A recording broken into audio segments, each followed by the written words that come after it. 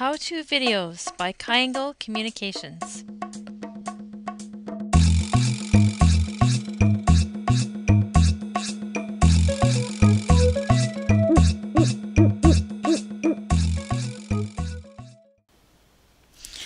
So sometimes I want to record a training session. I'm working one-on-one with a client and I'm teaching them how to do something on their website, say, or they're on their Facebook account.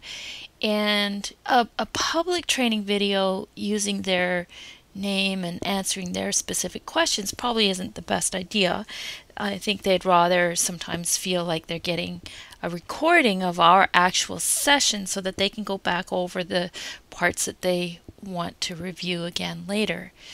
And so I've been testing this, and for some reason I have not had it working correctly where I was able to record both sides of the conversation. I've been able to record just myself or just them. So I've spent a little time figuring it out and just looking at the variables that are the options that are available. And this is what I have found. I'm using a Mac, and that really is my world is Mac. I don't really use the PC unless I really have to. So you might need to follow through the same logic if you're looking for this information for a PC. But these are Mac instructions. And so first of all, I go to my system preferences in a Mac. That's up under the Apple menu, System Preferences, and you get this window, and you go to Sound, Loading Sound. Then with Screenflow, you get a Configure Recording button under here. And then with GoToMeeting, we get a control panel. So here are the settings. For your sound, you need to select Line Out. I use this. I have speakers plugged in to my line out button or port, but I have tried it with internal speakers and it doesn't work. So you're going to need to use line out, not the headset setting. Seems counterintuitive because you need the headset setting for GoToMeeting, but actually turns out GoToMeeting now has the ability to override whatever's in here. With Screenflow, you choose your screen. In this case, I'm using my primary screen. Often I use my secondary screen because then I don't have messages popping up and all kinds of other things coming in, but I wanted to show you where the system preferences are located. I have a hot corner up there. So then you go to Record Audio and you choose your headset. I'm using a Logitech headset, and so that's how it comes up. And there are several options here. So you can choose these various settings, but if you don't choose the headset, then you won't be able to hear your side. You'll only be able to hear your client side. And choose Record Computer Audio. This is recording from line out. Record Computer Audio is picking up this. If you set sound to headset, this won't hear anything because the headset is overriding this. That's the mistake I've been making for a while. Then in your GoToMeeting control panel, you do choose mic and speakers, and you run it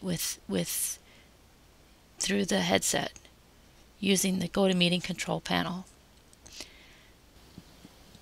Okay, so now to test how it works on picking up the client side, because I have both microphones right here together, if I hadn't muted one or the other, then you would be picking up my voice on both microphones, which would really mess your head because it's doubled.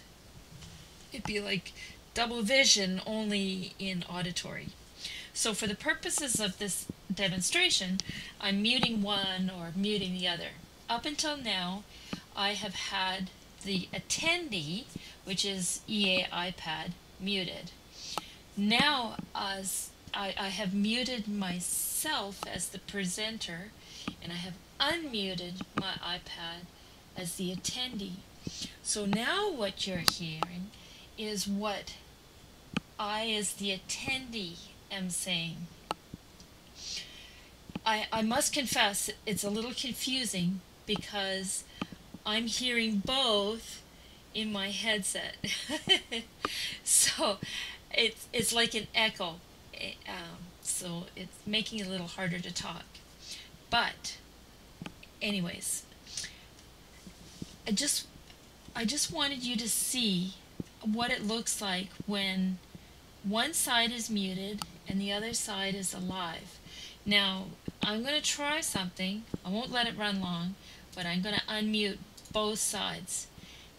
And so you can see how it can pick up both sides of the conversation by having these settings.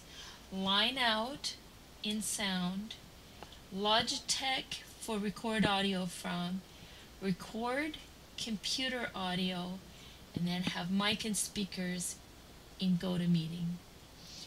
Isn't that weird? Pretty cool. When you do that, you can capture both sides of the conversation. It's actually pretty easy. It was just that I was making this mistake thinking I needed the headset setting for the webinar to work, but I don't.